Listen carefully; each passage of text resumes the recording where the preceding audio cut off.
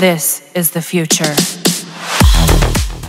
It's been a great day since morning. We've all been talking about cybersecurity. And the session we just got over, there were discussion around cyber resilience and recovery from disaster. This itself shows that somehow we have accepted that we are going to be attacked, isn't it? We know that whatever we do, we are going to be hacked, we are going to be attacked. So let's talk about how we can fight back, how we can recover something which we've already lost. But I think, we need to put some effort how we can avoid this scenario. What really needs to be done. And there's been a bit of work that we've been attempting to do with the customers that we have, with experience of over 3 decades in other part of the world, and then in India about 2.5 years that we are here. So there's something that we've really realized, the struggle that our industry and our community is facing. In light of this, I'm just trying to, and it's an attempt to talk about how to become proactive in the present scenario. So what is the current reality? If I may ask anyone, there are 3 critical functions in an organization: business, IT, and cybersecurity. So what is the hard fact that we face among these 3 functions in terms of priority? Which is more prioritized? Anything from any one of you? Please help me. No guesses even? Please. Out of these 3 functions of an organization, business, IT, and cybersecurity, which is given more priority in terms of priority, P1, P2, P3? Business.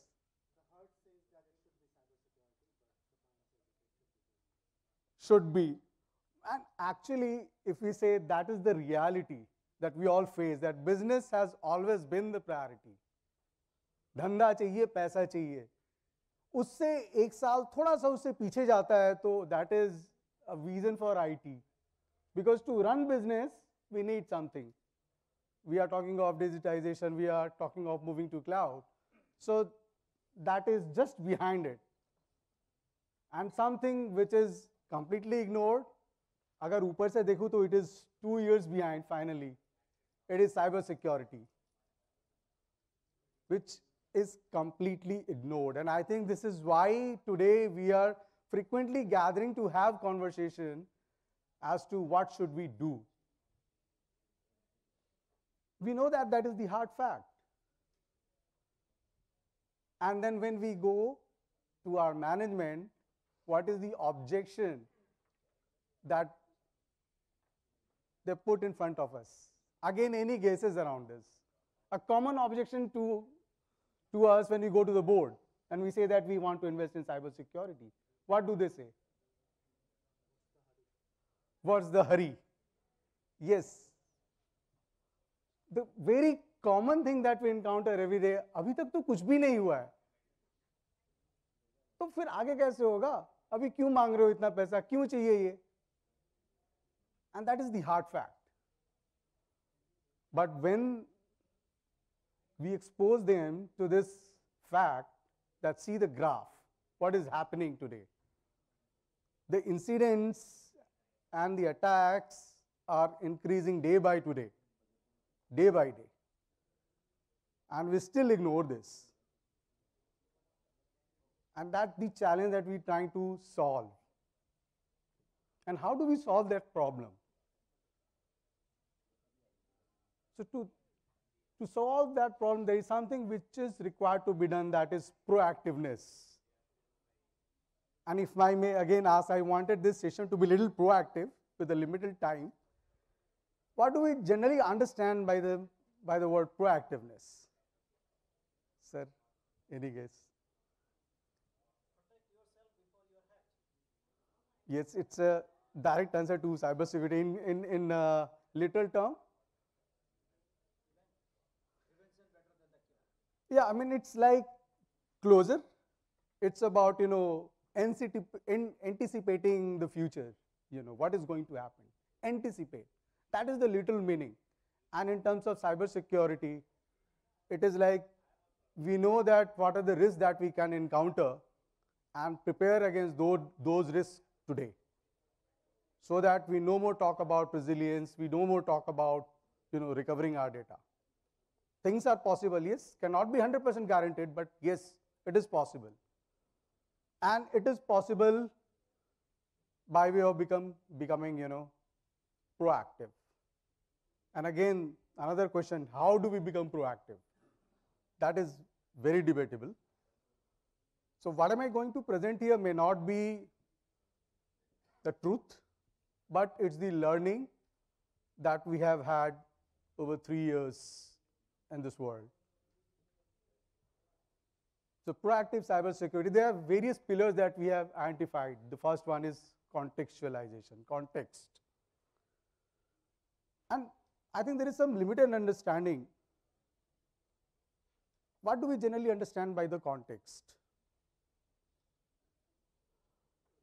Keeping in mind your industry.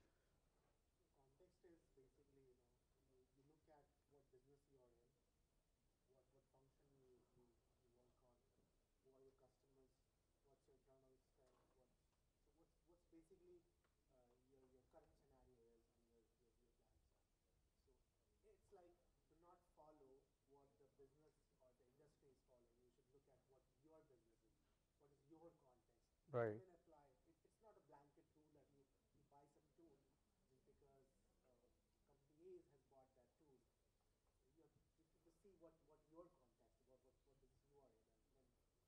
I think that's a very relevant answer. So context is actually not limited to yourself. We limit our understanding of the context. Our context is internal, which is me, myself. And then my context is geography where I exist. And then my context is industry where I play. And then my context is maybe a little beyond that, globe. That's also, which is relevant to me. So that's how the context is defined. This is not limited to IT or cybersecurity.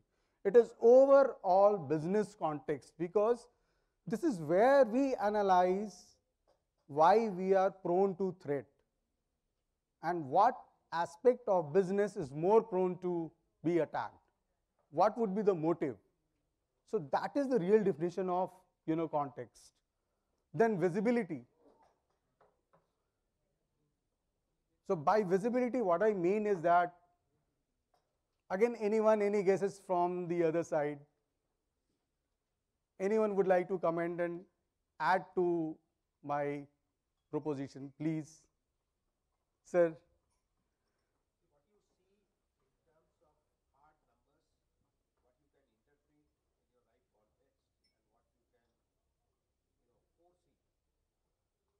Because I think you're from financial sector, right, sir? And all of you dominate. You are actually the pioneer, at least in cybersecurity. And that's where you set the benchmark. That's why I thought that I'll get this answer from you. And yes, so by visibility, what do we mean is that why we understand and see our internal assets. We heard you're talking about, understanding your assets. Do you have complete visibility of your endpoints, asset, and all your infrastructure? So that is your internal visibility. But that is not something that we should limit to. We should go beyond this. It is important that we look at the outside world also. We should also have a visibility about ourselves in deep web, dark web, social media. How am I being viewed from outside? What is the charter about myself in the deep web and dark web? What others are talking about me? That helps me generating a complete visibility. And hence, it is very important factor in way to become proactive. The third pillar is very, very important. We may have invested a lot in technology. You may buy any tool. We may digitized. But if our people are not aware, they do not know how to make use of technology, they'll keep on committing those mistakes. And we get breached. So simply investing in technology doesn't work. People has to be a part of this, their awareness. And the security program reviews. Do we really have a cybersecurity function? Who is heading that function? Are we having adequate policies in place? We might have adequate policies in place, but are people adhering to those policies or not? If we have implemented something, is it properly implemented? Is it properly configured or not? So these reviews again play a very significant role. And last and but not the least, that is threat hunting and vulnerability management. We should keep hunting the threat. We should keep analyzing our vulnerability. And while we understand all these pillars, it has to be understood in two parameters. The first one is comprehensiveness. I was just having a very close ear on the conversation, and I think this was something which came about, that assets तो हैं, but सारे assets हमने cover किए हैं कि नहीं किए हैं, सारे endpoints हमने cover किए हैं कि नहीं किए हैं. When we are training people, have we taken into account all the people or not? So comprehensiveness is very important, not in terms of only context, visibility, people awareness, reviews. So it should cover all. And the second is continuous. How frequently are we analyzing this? How frequently we are conducting this exercise within the organization? And that's when I see that, there is a way that we can move towards proactiveness. It is a very, very comprehensive and it's a very, very big approach. Cannot be achieved immediately.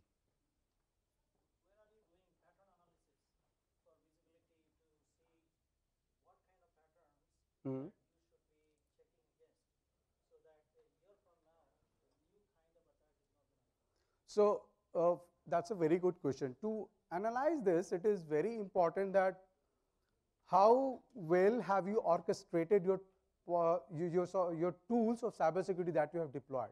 For example, the Security Operations Center. It's very common, most of the people are having it. But the common understanding is SIEM. I have seen, they say that it's a SOC. But that doesn't end here. Again, it needs to be complete, comprehensive, which means that it should be in SIM, SOAR, UEBA, NBD, everything, because that correlation has to happen, right? If an incident is happening at the endpoint, it should be correlated from any anomalous behavior at your network. And again, if this is happening, it should not be limited to your limited use case and playbooks, because there are unknown threats. Now, how do we identify unknown threats? Coming to another point of visibility is data protection. A very common way and approach is to deploy something only at the endpoint and make all those controls. But it doesn't work. Here, the visibility comes when you understand that where your data is residing, how are you identifying your data, whether all your data is discovered or not, who is accessing your data, how it is automatically classified without any human intervention. Do you have visibility around this or not? Who is accessing it? Where is he transferring the data? So that's another critical area. Predictive analytics will be another critical. Yes. Will tell you that in the next month, Yeah. these kind of attacks And you know, this will be achieved when you understand your context and with the constant visibility of the external world. As I was talking about the threat hunting, so that predictive will come from threat hunting model as well as understanding what is going on in the deep web and dark web. And that has to be very continuous. If you do it continuously and comprehensively, your purpose gets solved. So does that answer your question? Thank you. And you know, this is to summarize that proactiveness is a journey. We cannot achieve it immediately. It requires a bit of effort and a phased manner that you can do it. But yes, our belief is that if we follow this approach, we can actually minimize the probability of attack and we can be safe. Thank you so much.